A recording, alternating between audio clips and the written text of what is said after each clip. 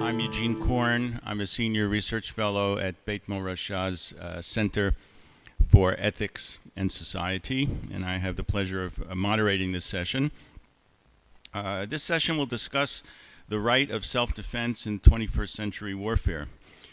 Under conventional just war theory, a state is justified in using force in its self-defense. However, the introduction of human rights considerations to the laws of armed conflict and the accumulation of legal rules derived from human rights values has affected some of the issues surrounding the concept of state self-defense. Have these changes created incentives to aggressors of the ad bellum rules and transgressors of the in bello rules? Perhaps the case of the State of Israel and its legitimacy to self-defense can serve as an example in this discussion. We have two distinguished panelists to analyze these issues. Yishai Ber is professor of law and the former dean at the Radnitzer School of Interdisciplinary Center at Herzliya, Israel. He specializes both in taxation and the law of armed conflict. He's also a retired Major General in the Israel Defense Forces. Professor Ber holds a BA from Hebrew University, an MA from London School of Economics, and a PhD from Hebrew University. He was a member of the law faculty of Hebrew University for 23 years and was visiting scholar at both Harvard and NYU law schools. Major General Ber's military career began in 1974. He took part in the 1976 rescue operation in Entebbe, and he continued to serve in the IDF, rising through the ranks and combat commands until he commanded a paratroopers brigade as colonel in 1995 and the Edom Division as a brigadier general in 2000. He was also commander of IDF's brigade and division commanders courses. In 2002, he joined the IDF's general staff when he was appointed president of Israel's Military Court of Appeals and promoted to Major General. Major General Ber is married to Chagit, and he's the proud father of 6 children. Arthur Applbaum is professor of ethics and public policy at Harvard University.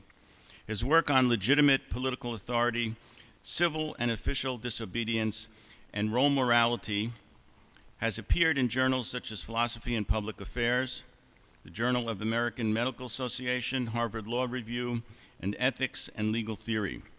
He's the author of Ethics for Adversaries, a book about the morality of roles in public and professional life.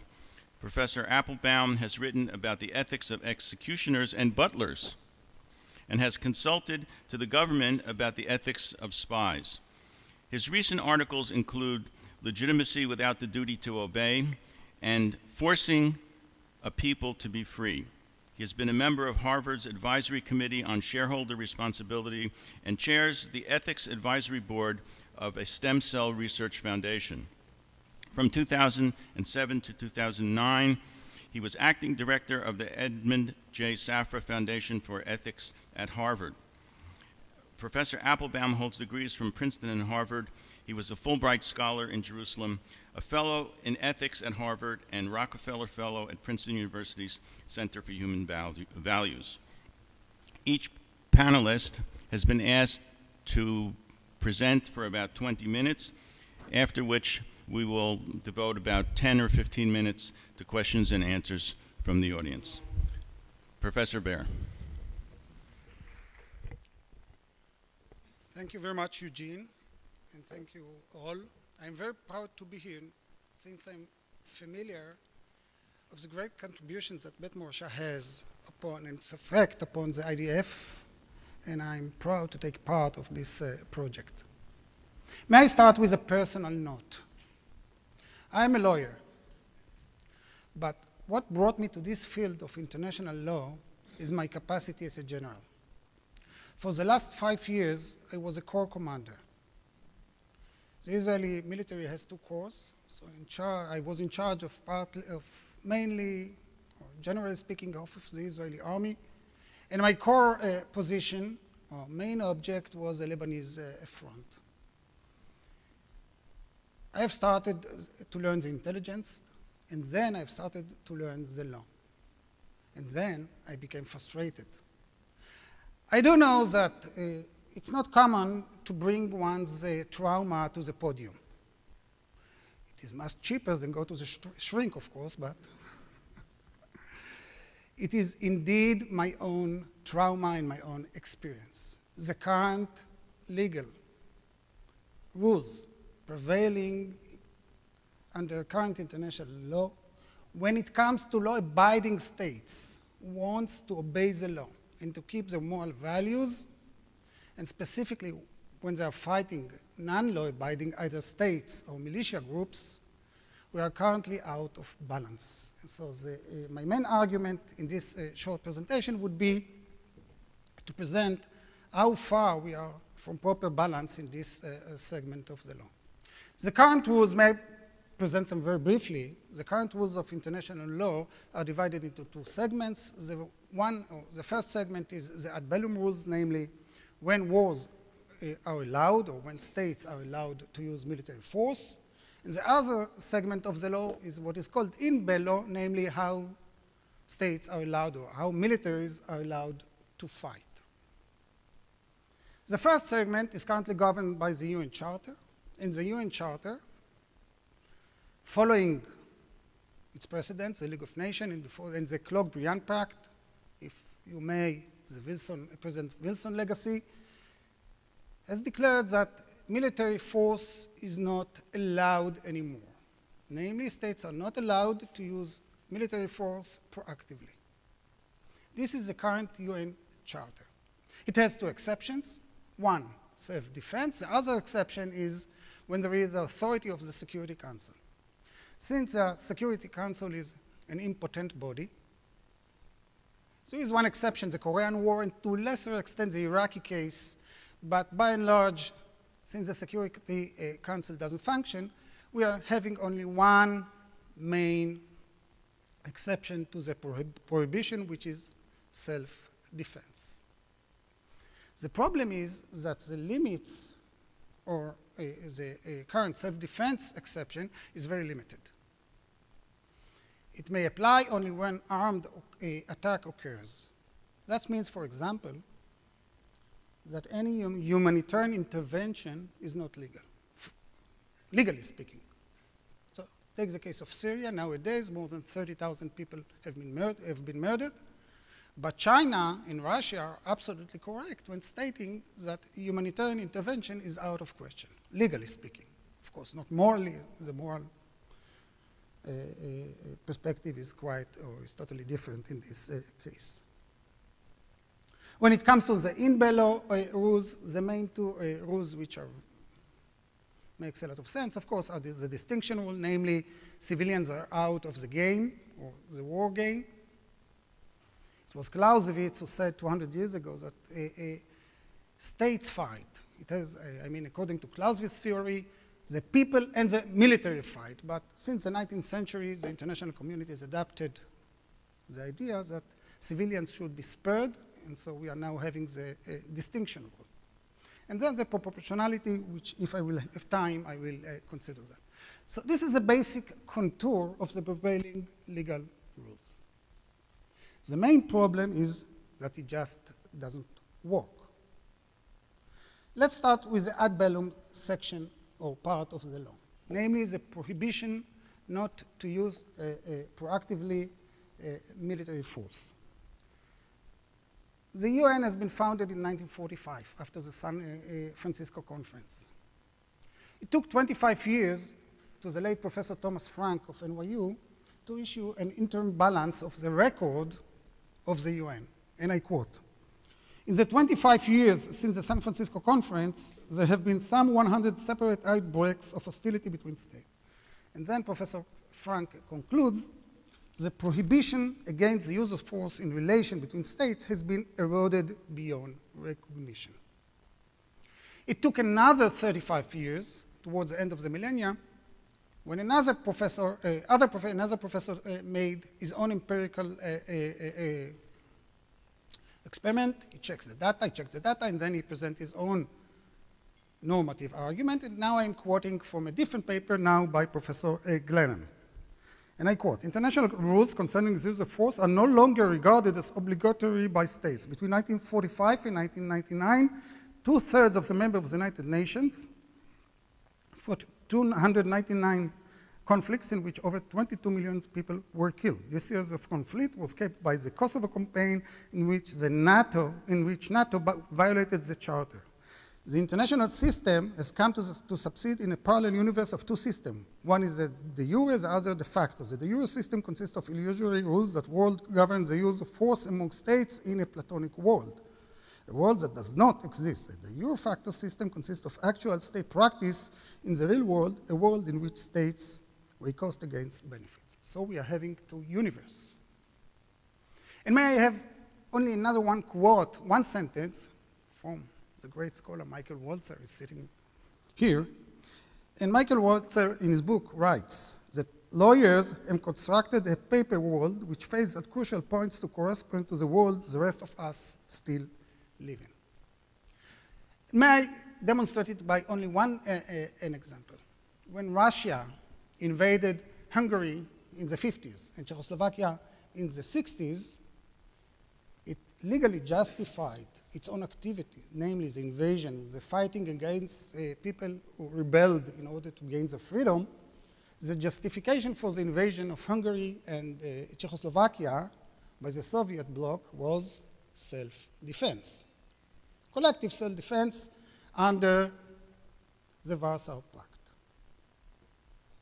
This is the world, or the gap between rhetoric and practice, the gap between the real world and the lawyer's world. But may I go further? And I would like to point at some incentives, and I do mean incentive, given to aggressors and transgressors currently under the prevailing rules. And I will point, due to the short limit of time which I have, upon 5 segments of such incentives, or 5 different types of incentives.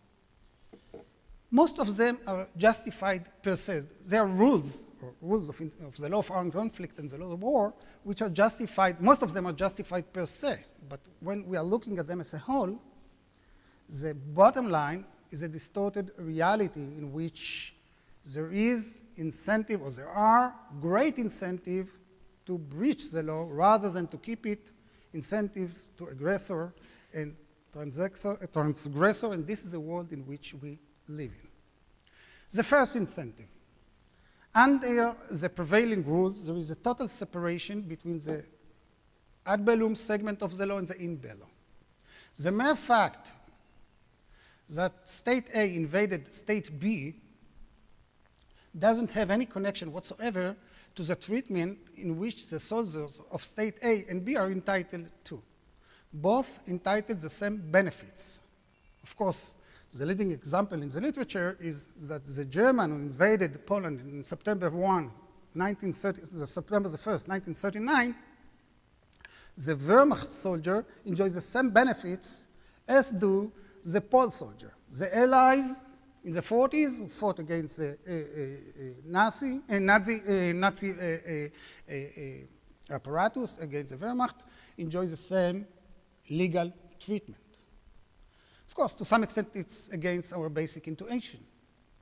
It should be, I think it has, moral philosophers do argue whether it's correct or not. The vast majority of them thinks that it's a good rule, and I do think that they are right. May I mention only 2 points?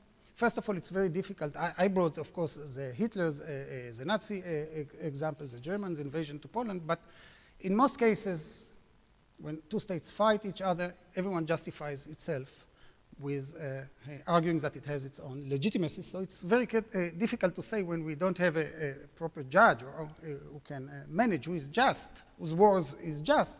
So it makes sense to have the same rules to all participants. Furthermore, when you think about the reciprocal consideration, it makes a lot of sense to deter the German soldiers, when they are fighting the Allied soldiers, that they have to treat the prisoner of war, the wounded soldiers of the adversary, etc., in a similar treatment, so it gives them incentive to play by the rule. But the bottom line is that when an aggressor decides to attack, he knows for sure that his soldiers won't be punished for that.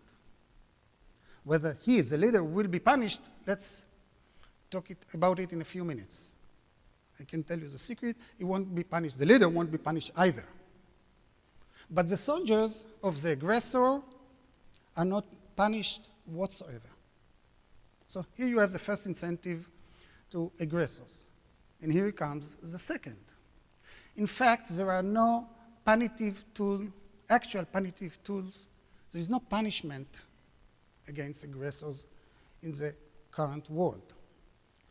May I give a few examples? In the old days, reprisal was very effective. You breached the law, reprisal will put you in place. We shall revenge. So if you cross the red line, we shall cross the red line too. But now the mere fact that you are a criminal doesn't justify, according to the rule, any reprisal from my own side. So reprisal, which is very deterring, has very deterring effect, is not relevant anymore, is not legal. A second example. In the old days, there were territorial prizes. If an aggressor attacked a defended state, and then he lost territory, he lost territory. He is being punished. Nowadays, territories are not asset anymore. If we are having CPAs here, it becomes a liability. Look at the case of Israel with the occupied territories. Look at the case of the United States vis-à-vis Iraq. The minute you conquer territories, you have so many obligations vis-à-vis the local domestic citizens, and at the end of the day, you are obliged to return the territories. So this has also some kind of an incentive to the aggressor. He won't lose anything.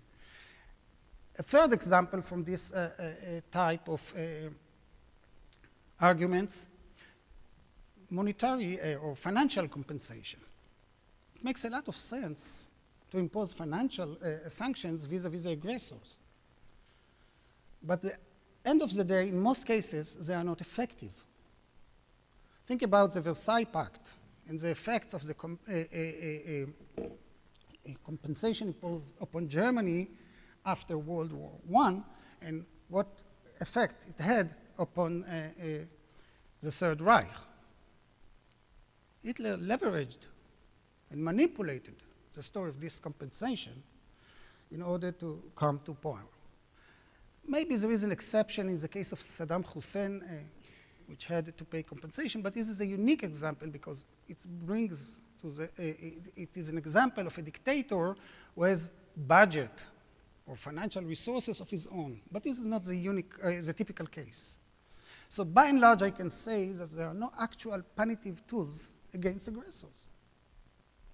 You are abided by the law, he doesn't obey the rules, you have to play by the rules, he doesn't. The third example, which I would like to present, is a modern trend which is prevailing currently by judges, respected professors, the legal community, substantial part of the legal community, and this relates to the ad bellum proportionality. If aggressors attack a state, the defendant state is entitled to defend itself. That's the meaning, that's the essence of the self-defense. But to what are the limits upon its reaction? Now, the current trend is to say that the defendant state has to act proportionality, in a proportional way. The late Thomas Frank said you have to act equally, in a similar manner. So it's almost a win-win situation. Aggressor attack. If he wins, he wins.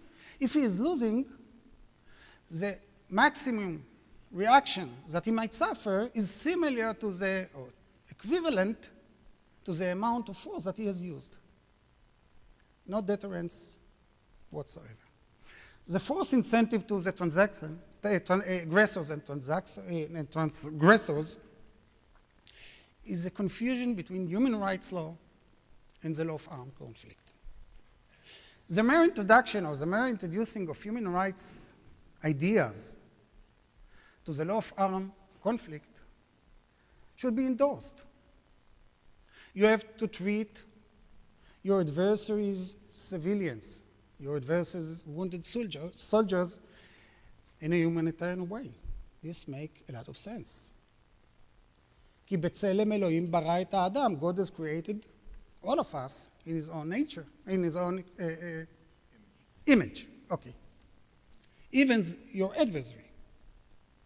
So it makes a lot of sense to introduce human rights idea to the law of armed conflict. But at the end of the day, there are limits to it. Because war is about fighting for the sake of one's own self-defense. Unfortunately, in war, the name of the game is to kill in order not to be killed. And I can bring one example, a distorted one, from the Goldstone report. But there are many, many examples. And the example relates to the human shield phenomenon and specific technique adapted by the IDF called knocking on the roof. The human shield phenomenon is not new. It happened in Kosovo, for example. Volunteer Yugoslavian gathered on the bridges of Belgrade in order to shield them against NATO's bombardment in 1991. In Iraq, for example, Saddam Hussein used his own people in order to shield his own military assets. When it comes to the Middle East, both Hamas and Hezbollah used it in order to protect their military assets. Under the current prevailing rules, according to the additional protocol of the Geneva Convention, there is a requirement of early warning. It makes a lot of sense. In order to, you have to warn the other side adversary to get out of the arena in order that they won't be killed. They are innocent at the end of the day. But according to the protocol, to the Geneva Convention protocol, this is not a mandatory, but rather it's a contingent obligation. It depends upon the circumstances. So NATO, for example, in the Kosovo campaign, has declared that they are not accepting the early warning requirement. It's not a mandatory one. They want not to risk their own pilots, so they won't disclose when and where they are going to attack. Israel, in order to spare innocent civilians, adopted a more conservative approach, the early warning. So the technique used in the campaign 3 years ago in Gaza was to use the telephone, the cellular phones, to call local residents, and they give them 10 minutes warning, early warning. Please get out of this specific building. We do know that there is ammunition in this building, or there are rockets. Get out of here, and then you spare lives. What happened, since Hamas knew that if our pilots would recognize that there are civilians still in the building, they won't shoot, they won't fire. So the Palestinians reacted by gathering their own civilians on the roof. It is different and total question what's the status of those guys who gathered in the roof if they come voluntarily. If they were imposed, it's of course they are innocent civilian. If they came, if they volunteered to come over there, it's a very interesting question. They put moral challenge, of course, to our pilots. But let's put it aside. Israel adopted a unique system, very expensive one, which doesn't have any parallel in other militaries. Israel, the Air Force has invented a very sophisticated missile, the same missiles, very precise guided ammunition, very sophisticated missiles, which can hit the roof by inches. They can hit the corner of the roof. They don't have explosive, but rather cement as a warhead. And the aim of such missiles is, of course, to frighten those gathered in the roof in order to enforce them to get out, and then when they will, you see 5 minutes recommendation. By Israeli standards, it's a recommendation, you know. We should not bargain, you know. Okay, that's fine. Okay, what Israel did is to fire such a rocket, which its warhead consists of cement, in order to frighten all those people gathered in the roof, and then when they will go away, then to fire the real missile and to hit the target. This is an adventure which has a few derived consequences. First, you risk your pilots and your soldiers because it takes a while, all this process. May I remind you that NATO was not willing to risk its own America. The USA was not willing to risk its own pilots. Israel did risk its own soldiers in order to complete this process. Second, it costs fortunes because every missile, all those missiles, the real ones and the faked ones, the one with the cement warheads, cost the same, the electronic cost, not the explosive. When I'm speaking about fortune, we are speaking about hundreds of millions of dollars. So Israel should be praised for that, isn't it? Now I will read a paragraph from the Goldstone report. What does the Goldstone report has to say about this technique? And I bring it as example how human rights lawyers bring to absurdum the law of armed conflict. And I quote, the legal requirement, remember the contingent legal requirement, they don't mention the fact that it's contingent, it's not mandatory, but okay. The legal requirement is for an effective warning to be given. This means that it should not require civilians to guess the meaning of the warning. The technique of using small explosive to frighten civilians into evacuation, even if it is intended to warn, may cause terror and confuse the affected civilian. And then, may I read another sentence? The mission does not consider the technique of firing missile into or on top of buildings as capable of being described as a warning, much less as an effective warning. It is a dangerous practice and in essence constitutes a form of attack rather than a warning. How much hypocrisy can be injected into two sentences? Israel risks its own soldiers. Israel invested millions, hundreds of millions of dollars in order to spare innocent civilians. Of course it's frightened, but this is war. What is the alternative? My best friend, Moshe Halbetal, who is sitting with us, wrote a great piece in the New Republic answering the Goldstone, or relating to the Goldstone report. With your permission, Moshe, we have some business to settle currently. I read one sentence. It is rather, and a quote from Moshe Halbetal's piece, printed from the New Republic, it is rather a strange point in the Goldstone report that this practice, namely the procedure of the roof knocking, which goes a long way to protect civilians, is actually criticized.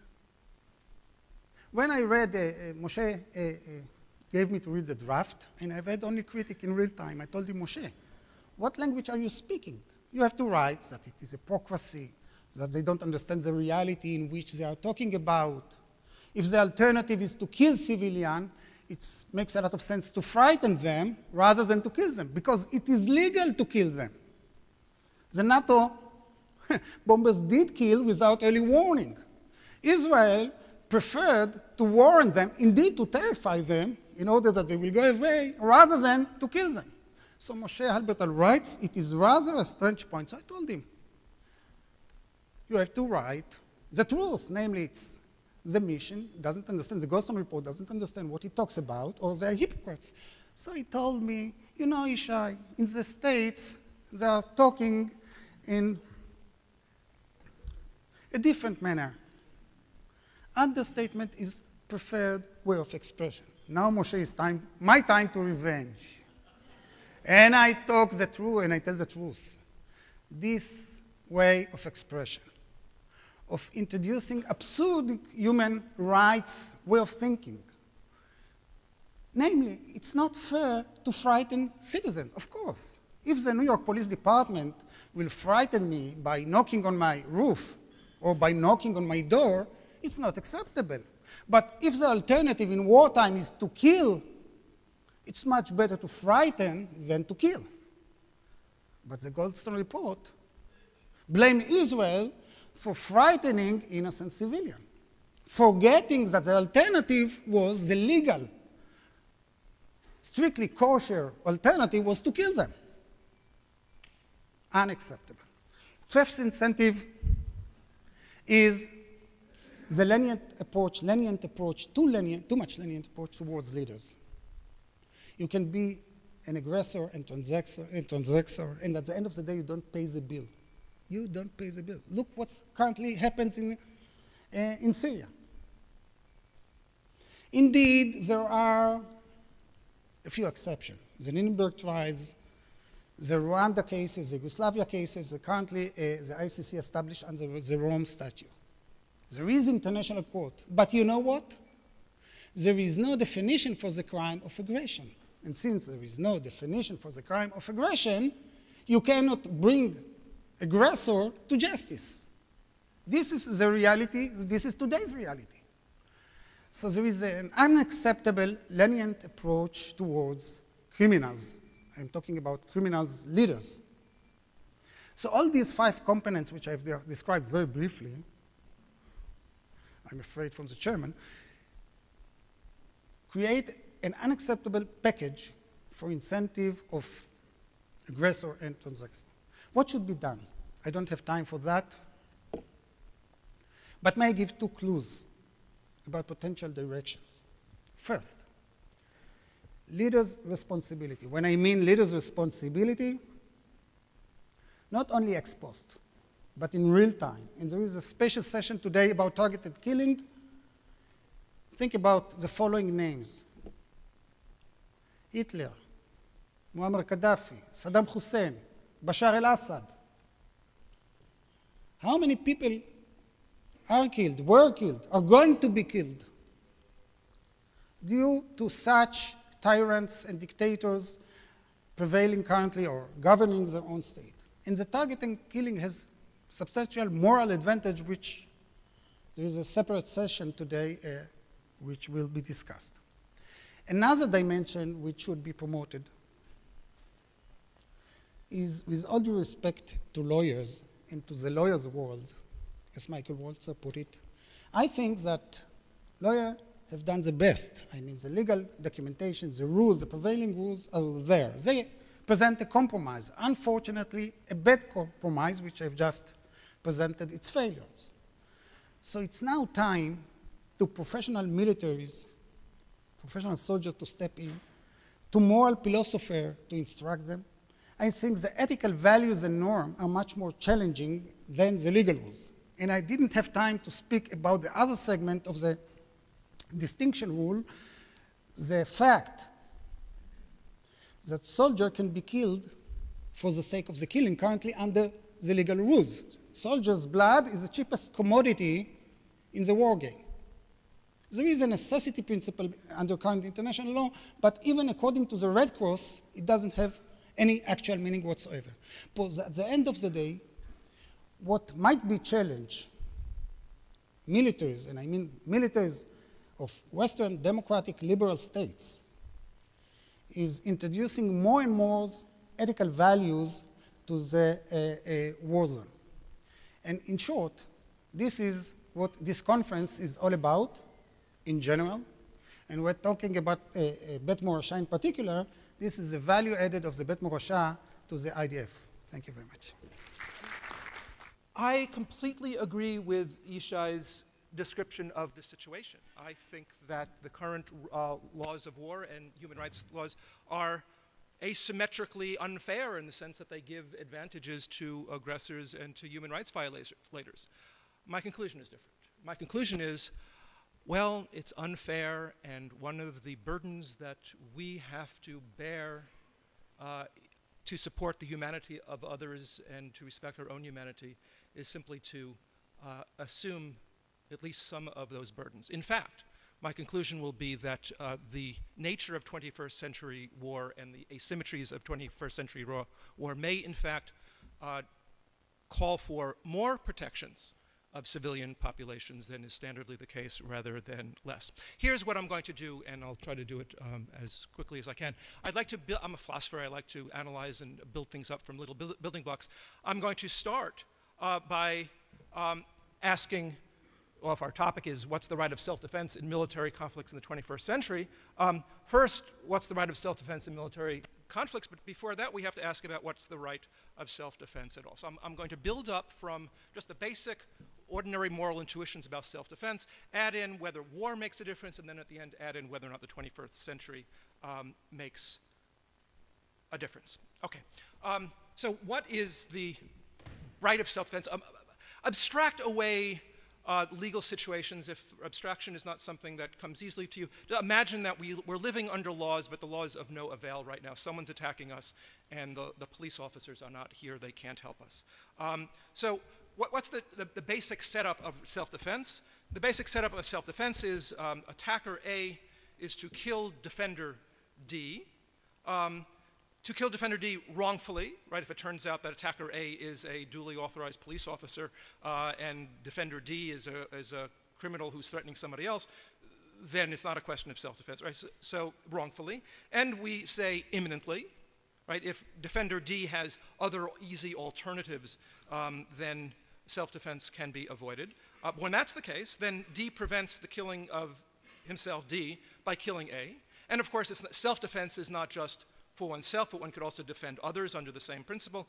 Or it could be a C who prevents killing of D by killing A. Now, what are the justifications, ordinary moral justifications for self-defense? Well, it's not an unlimited right of self-preservation. I think we could all admit that, right? There are certain things that Yahareg va'al ya'avor, you should be killed rather than transgress. I think examples come to mind rather quickly. You can't kill the entire city in order to prevent yourself from being killed. So it doesn't come from an unlimited right of self-preservation. It's not that the attacker forfeits all rights, because once you've disarmed the attacker, you can't then go on to kill the attacker, right? Your rights against the attacker are rather limited. The justification of self-defense is not punishment of the guilty. The attacker, in fact, may not, in fact, be guilty, and I'll give you some examples of that in a moment. Rather, the right of self-defense is fairly limited. It's the right to prevent the violation of one's own rights to personal integrity and external freedom, subject to certain constraints. The obvious constraints being that you can't thereby violate other people's rights to personal integrity and external freedom. To see some of the limitations, let's use some examples from bystanders. So suppose the setup is that the only way you can prevent A from attacking you, you're D the defender, is, turns out there's an innocent bystander who's standing on a bridge, and if you shoot the innocent bystander's body will fall on the aggressor, on the attacker, and thereby save your life. I think straightforwardly you can't do that. You can't use an innocent bystander in that way and aim at its death, at his death, in order to save yourself. This is a case of Yahareg va'al ya'avor. You should be killed rather than killed, because the right of self-preservation is not unlimited. What if the defender grabs B as the bystander as a shield, so that A shoots into B rather than into D? No, you can't take another person and threaten another person in that way and use another person as a shield. I think that's straightforward. What about if you duck and the bullet goes over your head and hits B? Oh, that's a little more complicated. Probably you can duck, right? Because you're not seeking out B's death. You're not using D. And these are things we can spend hours talking about these, but I want you to see the complexity of just ordinary moral self-defense before we even introduce war. What if D deflects the path of A's projectile onto the bystander B? Well, maybe. What if D targets A, foreseeing that nearby B will also die? Collateral damage. Yes, we understand that within certain limits that is permissible. Again, because you're not using B for your purposes. You're not violating B's rights for your purposes. But then, of course, there are considerations of proportionality. Suppose that the only way you're being attacked by 100 A's, and the only way to defend yourself is by killing all 100. Well, yes, of course you can. It's not as if each each of the 100 is actually attempting to violate your rights. Each one is a rights violator, and you could defend yourself against all 100, right? What about killing 100 A's when killing 10 A's would be sufficient? Well, there I think it's straightforward that you can't. If you can equally effectively kill only 10 of your attackers, you can't kill all 100. Remember, self-defense is not an entitlement to punish. It's not an entitlement to go after the guilty. It's not an unrestricted right to self-preservation. Similarly, what if you can effectively defend yourself by warning away the attacker, or by wounding the attacker, or the laws in Florida about stand your ground notwithstanding, by retreating from the attacker? Well, I think ordinarily one would conclude that, no, you have to take these lesser means. Again, if the probabilities of defending yourself are equally the same. What if A attacks you, for sure, but he only has a 10% probability of success?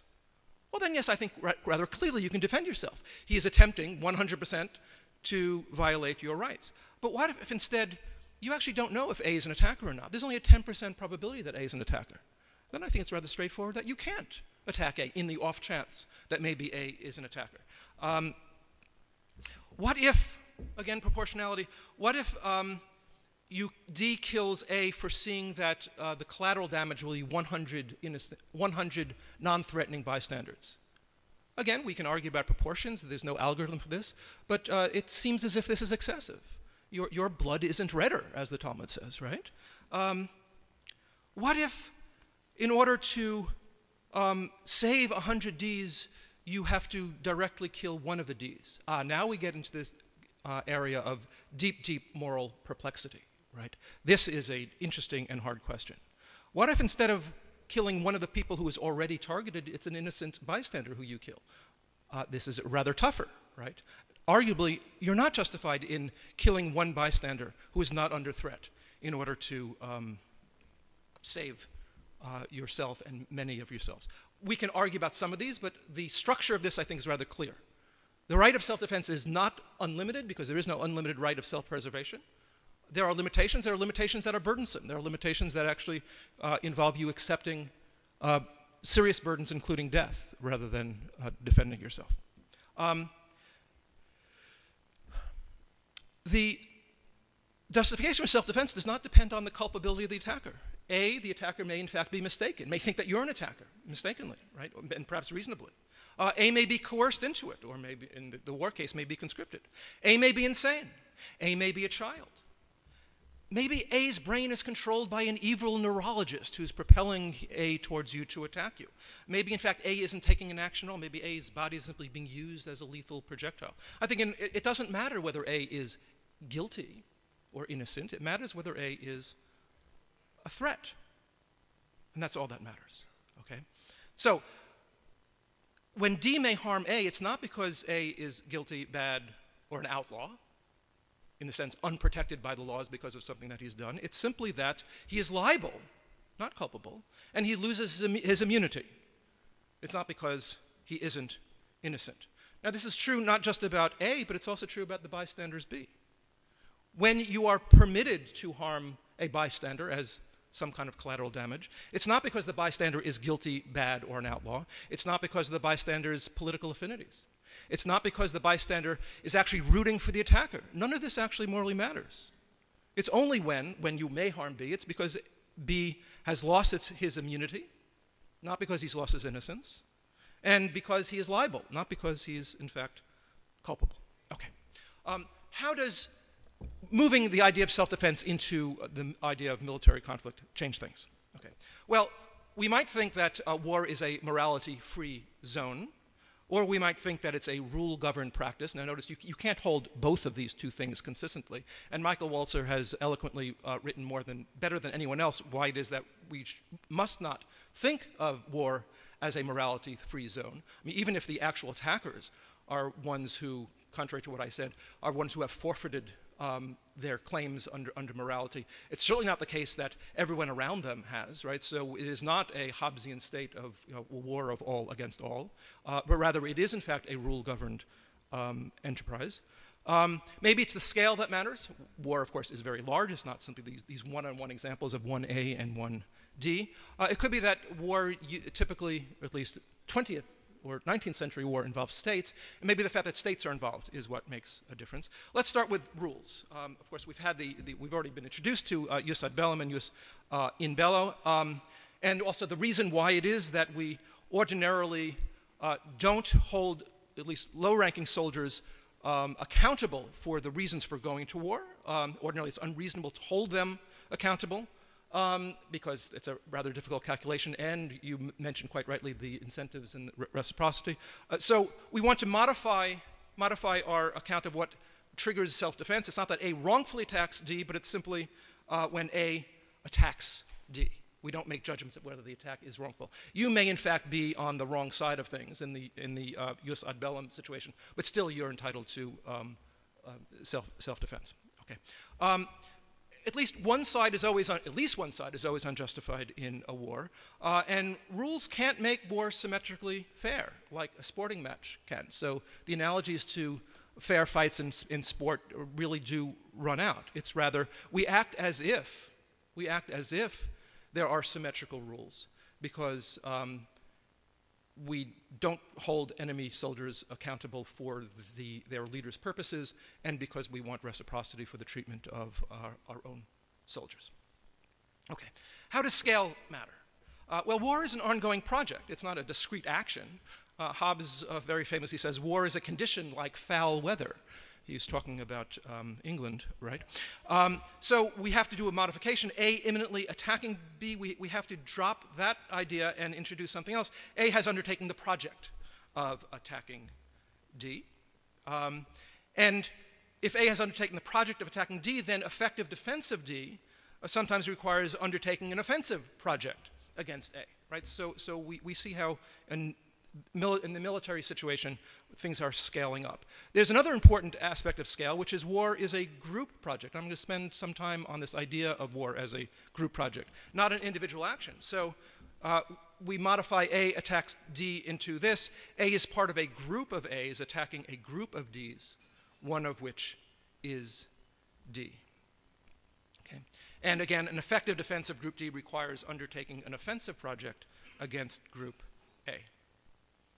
Okay, so there are limits to self-defense in the military context as well. If war is a group project, a more expansive specification of threat is justified, but as of course we've seen, still there is the discrimination between threats and non-threats is important, and some version of proportionality as well is important. Let's go back to this idea of a group, because we need to understand now what constitutes a group for these purposes and how being a member of a threatening group actually might change things. Now, I actually believe, somewhat controversially, that there are things called group agents. I don't mean anything spooky or metaphysical. It's not group minds or group brains or things like that. It's just that there are certain conditions under which a number of us together can be said to act together, and therefore we together can claim rights, not in virtue of this groupiness, because there's no metaphysical entity there, but in virtue of the individual rights that we have. And we can be held to account. We can be responsible for our group action, even if any individual of us has not particularly acted. And I think that this is the case because if we think about what a moral agent is, I can offer conditions for what a moral agent is without actually referring to the wet thing between our ears, referring to an actual psychology. A moral agent is an entity that can consider and can will and can act based on its considerations and its decisions to will. And since nothing there made reference to psychology or to brains, you could imagine groups of people functionally doing this thing called considering, willing, and doing. Okay? I think groups can sometimes pull that off. Corporations under law pull that off. Clubs and associations pull that off. And the largest example of a functioning group agent that we know about is the state and its citizens, where because of the kinds of procedures that it has and the ways in which people are meshed together, you can say that a state is a group agent. Now, there are two kinds of groups, and this is actually going to be important to our 21st century war situation. We can think of groups just in our ordinary parlance. Groups are people who have certain kinds of affinities, common sentiments, religion, language, they have feelings of solidarity. That's not the kind of group that I'm talking about that has significance. Okay? So yes, Judaism is a group in a certain sense, but no, Judaism does not have a way of collectively rendering decisions for action that hold us all to account, at least not nowadays, right?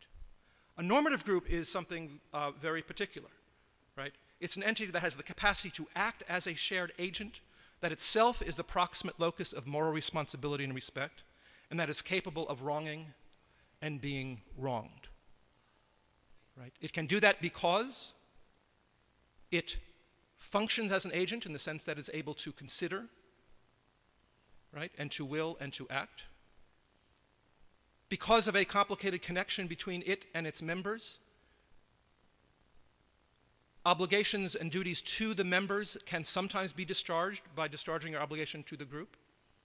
The actions of its members can sometimes make the group accountable, even though the group itself didn't. So, and I think that when we understand, by the analogy to corporations, we see how this works, right? So an engineer manufactures, designs a negligent car, and the shareholders pay the price. The shareholders aren't culpable, they've done nothing wrong, they haven't acted negligently, right? But we understand that for purposes of who pays the price, the shareholders pay the price because they're members of this normative group. I will skip how it is that groups become groups. Oh, that was so interesting. Legitimate states are a kind of normative group. They're a kind of normative group that are put together, that are constituted by shared procedures like constitutions, right? And members, citizens, or subjects are conscripted to that group by what Kant calls practical necessity, right? They really, rationality requires that they hang together in this way because it's the only way in which they can provide for their rational or necessary ends, to put it very briefly. Now, states have a more inclusive right, in part because of the way in which it is a normative group. They have rights not only to bodily integrity and personal freedom, but also to territorial integrity and political freedom. But here's what gets a little tricky. They also have a more inclusive liability, because there is a sense in which, when you have a functioning normative group, of which I'm holding up a legitimate state as an example, there's a sense in which you can hold individuals of that group accountable in some measure, in some way, for the actions of the group. By analogy to holding shareholders of a corporation accountable in some way for the negligent actions of a corporation's engineers. Do you see where I'm going? Okay. 21st century warfare. How is it different? Well, it's different in at least three ways, and Yishai has mentioned, has touched on all these. One is that there are unilateral violations of the rules of war by non-state group agents, right? And there's quite a bit of ambiguity about who the individuals are who are posing the threats. Okay, let's take this one by one. Unilateral violations of rules of war. How are we supposed to think about that? I think the way to do it is we revert back to the basic self-defense case where A wrongfully attacks D, but we just simply have to go back to the moral case where we already concluded there's no unlimited right of self-preservation. The attacker does not forfeit all rights, and self-defense is not punishment of the guilty. So what if someone is attacking me in violation of the rules of war? That simply puts us back to the original immoral case of someone is trying to violate my basic rights. I can defend myself, right? But not in an unlimited way. The attacker doesn't forfeit all rights, and the attacker is not to be punished by my counterattack, but punished in some other way. No, it's not fair. It's not fair. But that doesn't mean that morality doesn't require that of us. Attacks by non-state group agents.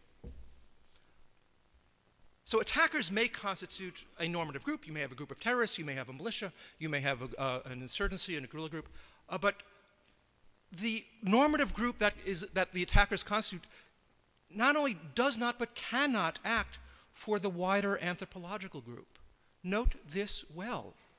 This is one of the ways, perhaps unfair, Yishai, this is one of the ways in which civilians who are anthropologically, sociologically connected to the attackers get a bit of a moral free ride. Because unlike in states where, again, in some measure, citizens can be held to account for the actions of its government, with non-state actors, there's no there there. When there is not, the there is not the anthropological group, which of course is there, but there is no normative group. Guerrilla groups are not properly constituted to personate or represent or speak for the people they say they are fighting on behalf of. And so we encounter individual non-threatening civilians as we encounter individuals in a state of nature. Our obligations are to them directly, not through any entity that speaks for them. Leaders of an illegitimate government may constitute a normative group, a group of thugs, a kleptocracy, who can be held accountable for each other's acts, but they they cannot act for the country's inhabitants. I don't even want to call them citizens because they may not even be citizens. Again, this is unfair, right? Because some of these citizens support the kleptocracy, right? Or some of the members of the anthropological group are cheering on the terrorists. Doesn't matter. Doesn't matter. They are not threats. And if they are not threats, they are not liable to actions of self-defense. So there are serious limitations on individual liability that follow from this idea that these non-state actors are not, in my parlance, normative groups. Ambiguity of individual threats, absolutely there. They don't wear uniforms. It's unclear who's part. These threatening normative groups don't have membership lists. They may be getting material support in ways that we can't observe, right? But still, I don't think this leads to any less protection of the civilian population. And in fact, it may lead to more for reasons that I've already explained. We confront civilians who may with some probability be also threats, but we don't know.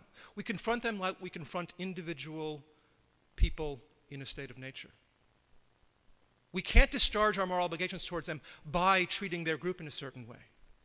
Right? We can't hold them accountable for the actions of a group that they are not, normatively speaking, a member of.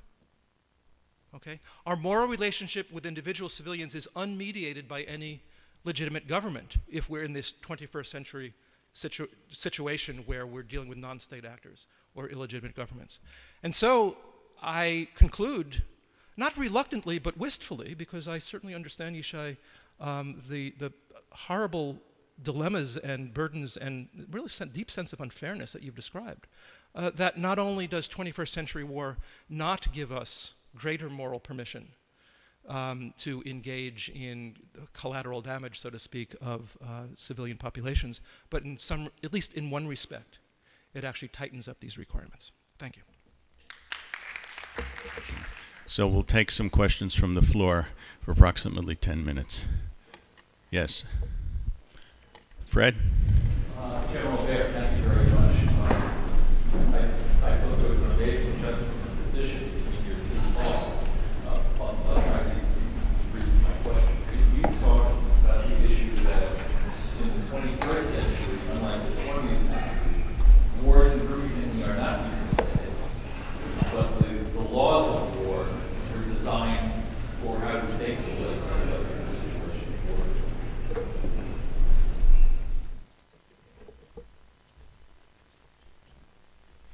Indeed, we are talking about asymmetric wars. Asymmetric in a sense that states are fighting non-state groups.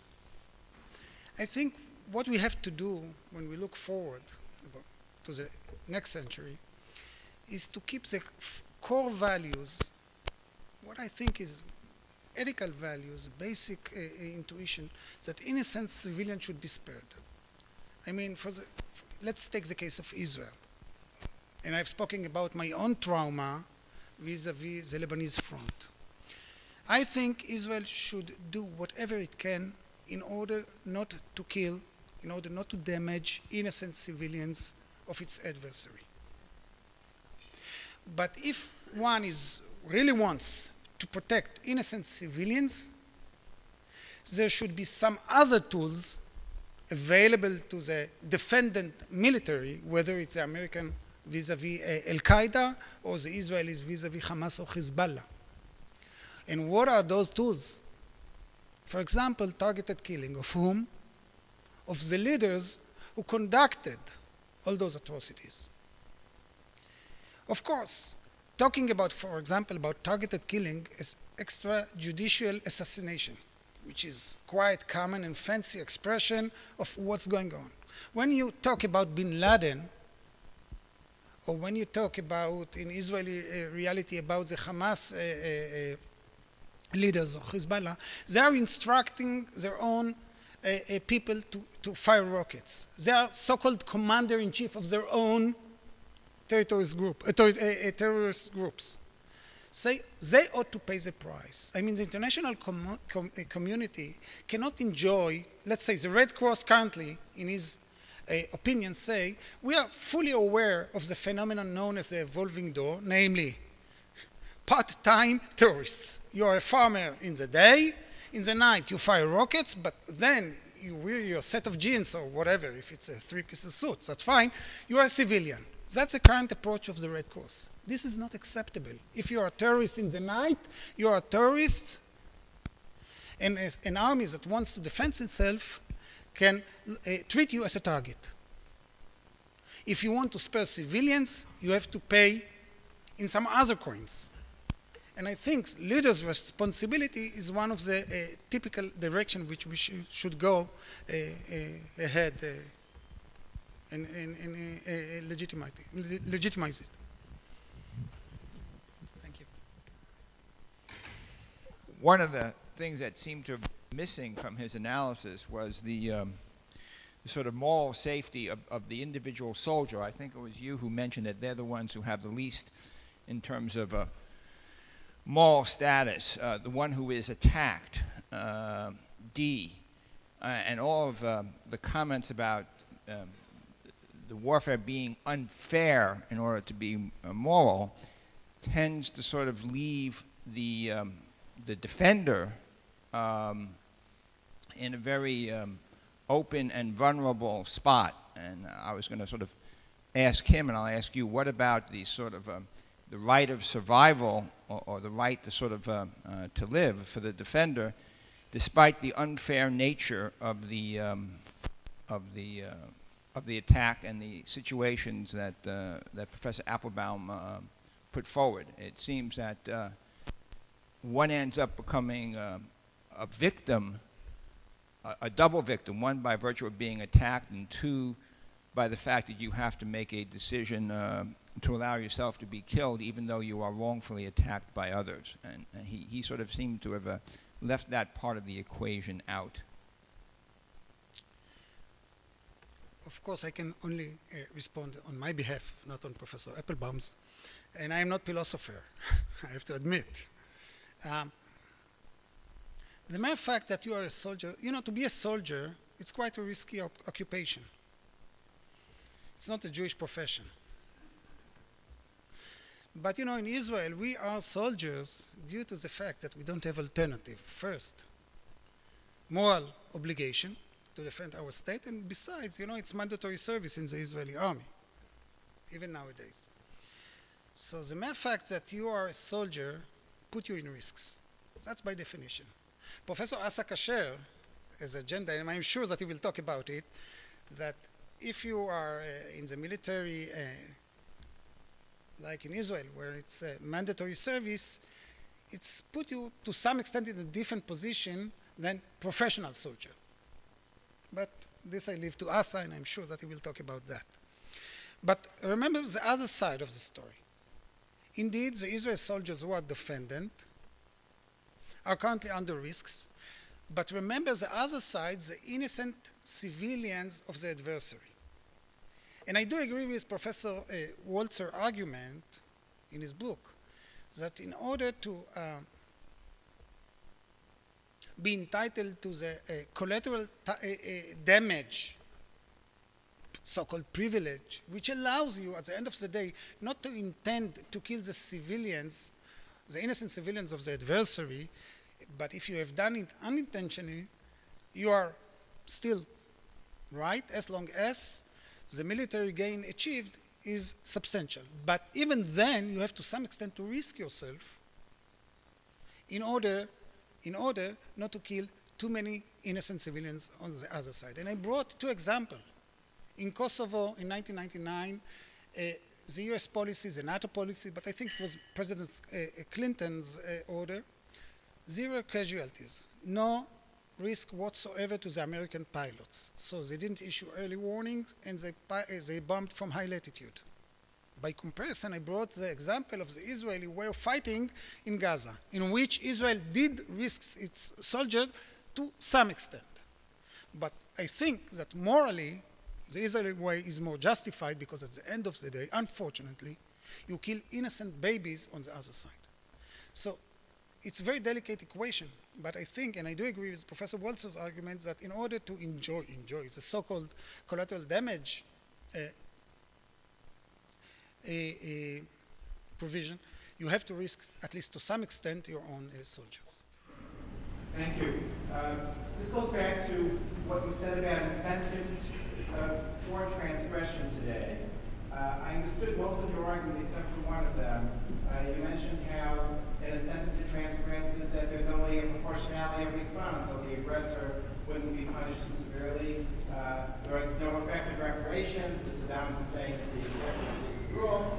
And you also said something about territories, and I just couldn't follow your logic. You mentioned that territories used to be kept by the aggressor, and today they have to be given. No, it's the other way around. If you are in self-defense, in the old days, one of the punitive tools against an aggressor was to take territorial prizes. You annex his territories. But nowadays, under the prevailing rule, annexation of territories is not allowed anymore, even though you are on the defensive side. So when, for example, when the United States, or the coalition forces won the Iraqi war, they held many responsible vis-a-vis the domestic population. The same treatment is being given to Israel. So you cannot, under the formal prevailing rules, you are not allowed to have any territorial prizes, even though you are a defensive side. And even though you defend in a legitimate self-defense.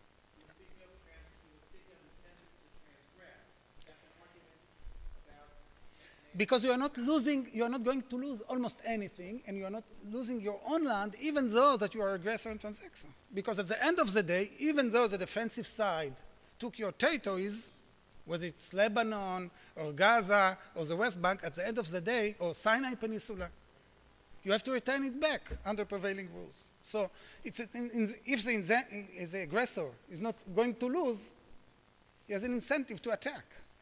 He has only upper side, and there is no downside to his aggression. That's the main argument of this segment of the argument. One last question, and then we're going to have to move on. Yes. I was curious about how you think your arguments would apply to an area of warfare that I'm interested in, which is I'm interested in the area of cyber warfare, and in two ways. One is you talk about the rules and how it apply, but also I heard it mentioned, I think in your bio, that you deal with training, and I know that the Israeli Army has a couple of units which talk about Haaretz dealing with cyber issues, and I was curious how you think the ethics of war could be taught to these units, or how are they being taught to these units? The answer is that I really don't know. First of all, when it comes to cyber, there is a threshold. In my age, you have to talk to my kids about all those cyber affairs. I know how to use Word and Excel, and that's it. But I don't know. You're absolutely right that a cyber war is some kind of a new warfare. And there should be some ethical standards regarding this war. But I have to admit, I don't know. I'm a combat soldier, not a high-tech professional.